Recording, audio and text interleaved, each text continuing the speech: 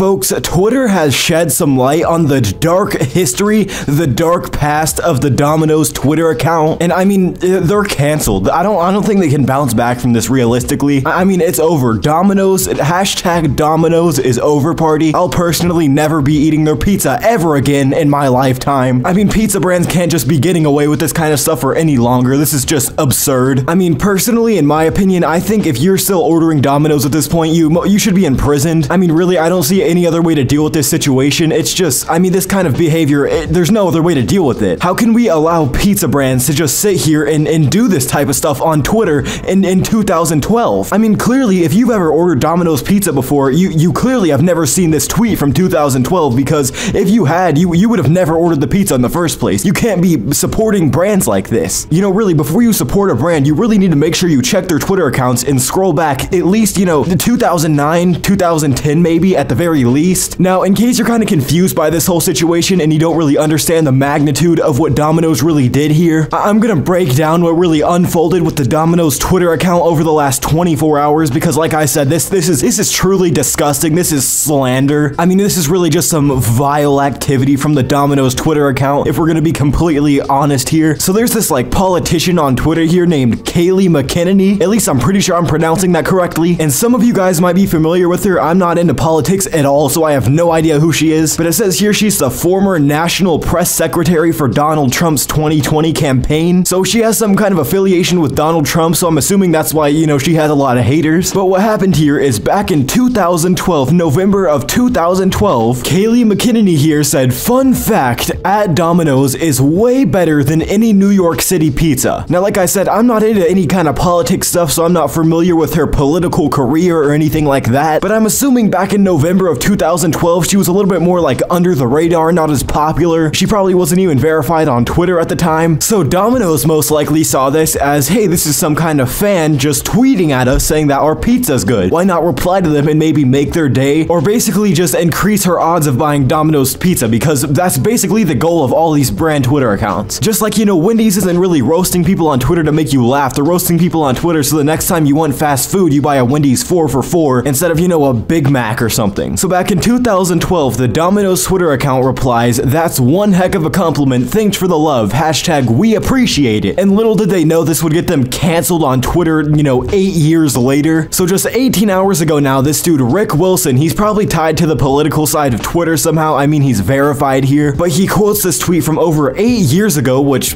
that's sad, but he says, "You just killed your brand." And this somehow gets almost 25,000 likes. Somehow he has people on his side here. Like, how dare this mediocre pizza chain reply to one of their supportive customers 8 years ago, as if they were just supposed to know that 8 years in the future she was going to be affiliated with a controversial politician. It just doesn't add up at all. I don't think they put an ounce of thought into it. But this dude gets the surprise of a lifetime here, because 4 hours ago, Domino's replies to this clown, and I mean, they put him in the grave. This dude really thought he was about to cancel the entire, you know, Domino's pizza chain, and instead he just gets murdered. Oh, I think I have to censor that word. I don't even think that's allowed on YouTube. I'm gonna get demonetized for that. But let's just say that dude gets, you know, game ended. He respawned, I guess you could say. You know, if this was a Call of Duty match, his health bar would be rather low. If this was Fortnite, he'd most likely be using a med kit right about now. But Domino's just fires back in the best way possible. Domino's said, "Welp, it's unfortunate that thanking a customer for a compliment back in 2012 would be viewed as political.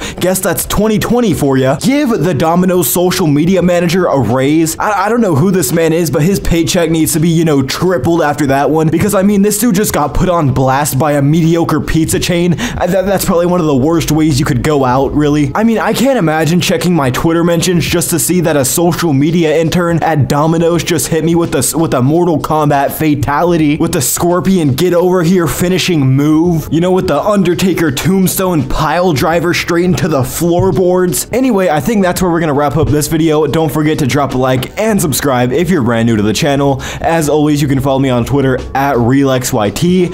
And other than that, I'll catch you guys in the next video, which will honestly probably be in like a few hours.